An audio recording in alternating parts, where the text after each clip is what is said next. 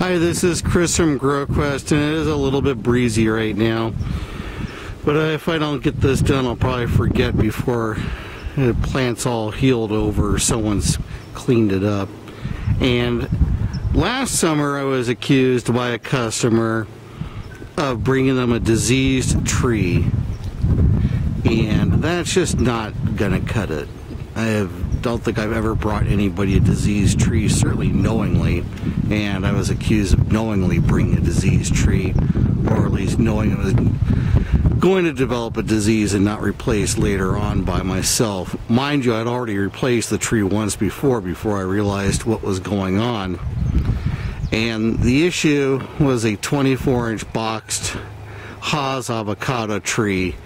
A very beautiful tree, much like this one was. This tree, before I decided to experiment with it, had about 25 avocados on it and was big enough to fill the bed of my truck. I mean, it was a monster. And you can look at the trunk down here in relation to my hand. It's going to go into a 48-inch box at this point because it'll take about another year for it to bounce back. But the main topic here is not letting it get ugly.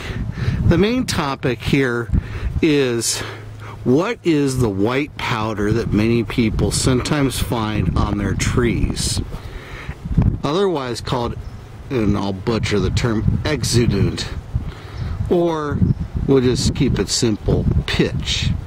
Oh, it's not pitch. You know what? Avocado sap, avocado blood, whatever you want.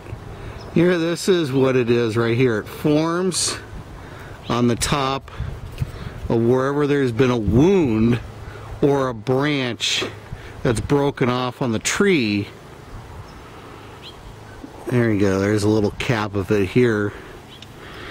And you can see it crumbled up in my hand. Looks like stuff I used to snort when I was a lot younger. Anyways, or what Obama's smoking these days. So that's avocado exudant, as I believe it was properly phrased at the UC website. It is the material that is pushed out at the openings of an avocado that's been stressed out. Now mind you, I let this thing dry out to near death and caught heck for it because someone wanted to see this thing turned into immediate cash. And it was a $550 tree before I let it go. And you can see what happened up here. Now the way this happens, according to the people I've spoken to, is the trees become very dry and then start pumping the water and the nutrients into them, and they just push out this pitch, the same as any other tree that has a wound on it will often do. And it's not just there. There's many places on this tree. Down here on the trunk, a much older branch started to do the same thing. Got a really good pile of exudant right up in here. Now the controversy I found myself ensued in with a very judgmental person was that this is a result of a disease. Recently, there is a beetle that is essentially a shot hole borer beetle, much that is found on plum and cherry trees, and I'll do a demo on shot hole borer. I've had many years experience with shot hole borer as a pest, but shot hole borers will get into weakened avocados and olive trees and some other ornamentals and make many holes into the trunk or the wood of the tree. And just the same way that this process also got going, the exudant will begin coming out from the holes the shot hole borer. But as I made a video of the tree in question late summer, early fall, there were no shot hole borers on the tree, and there's no shot hole borer on this tree.